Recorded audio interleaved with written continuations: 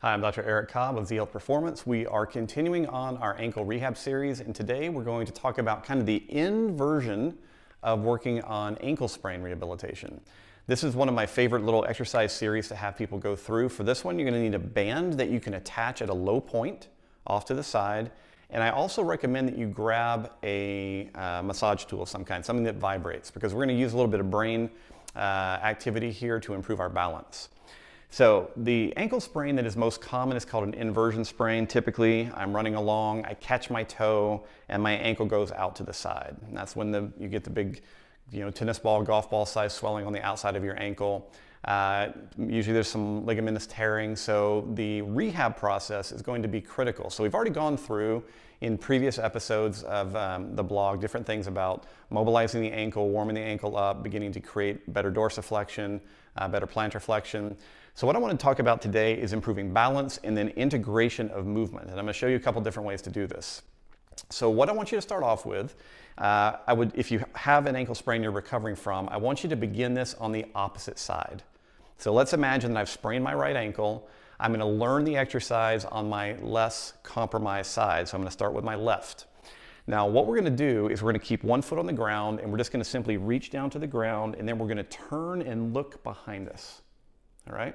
So it is a rotation to or toward the side of compromise and then up and away. If it is difficult for you to do that with just a toe, you can do it with a whole foot on the ground. And you can just reach down, up and away. Now I want you to compare that to the side that is in rehab or recovering. And again, you're just going to go down, look up and away, and just see how stable the ankle feels. The ultimate goal is to first do this with the foot flat or comfortably on the floor, then just up on one toe, and then eventually work toward doing that same motion with the foot in the air. So this is a single leg exercise that's involving a lot of rotation, which is going to require a lot of stability of you in the ankle. So the progression I like to have people do is kind of simple, because what we're going to do is we're going to use a band to support the injured side first, and then we'll go to neutral, and then we'll challenge the injured side as you improve. So now, just because of how my band is set up, we have to reverse what I was saying. So we're going to imagine that my left ankle is the one that I sprained. Remember, this is an inversion sprain where my ankle snapped to the outside. So I'm going to first set up, the band is going to be off to my right, and I'm going to pull it, and I'm going to wrap it around the ankle. But you can see, because it's off to my right and it's attached to the outside of my left ankle, it's actually helping me stay stable. In other words, it's pulling me away from the ankle sprain position. So once I have that band in place, we would do the exercise that we were just going through, reaching down, rotating away. The way that I'm going to now hopefully improve this for you is I want you to now grab your massage tool. You're going to hold the tool, you're going to turn it on. Make sure it's vibrating. This is our favorite little handheld massager from Jaku. And I'm going to hold it in the hand opposite the foot that I'm balancing on. So if my left foot is on the ground, that's what I'm trying to balance on, I'm going to use the tool in my right hand. So I'm going to hold it in my right hand, and I'm going to go through my exercise. And again, the band is helping support me. So in essence, this is probably the safest version of the exercise, because the band is preventing me from inverting. And I'm using this tool, very simply put, when I hold it in my right hand, it drives a lot of sensory input to the left side of my brain, which helps stabilize the left side of my body. So I have kind of everything working in my favor now to hopefully be able to do this exercise very comfortably. And I can begin to get some repetitions in. You want to do high numbers of repetitions, 20 to 30 reps if you can manage that, but you're just going to do it to fatigue.